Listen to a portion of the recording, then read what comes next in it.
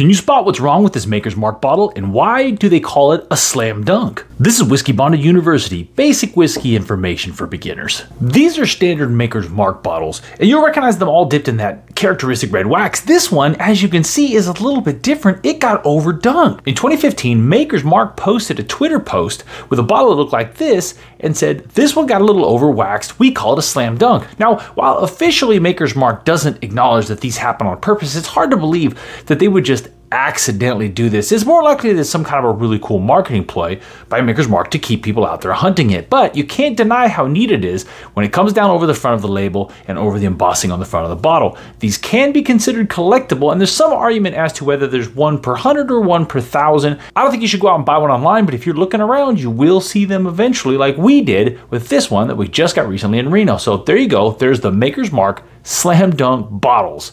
This is Whiskeybonded University.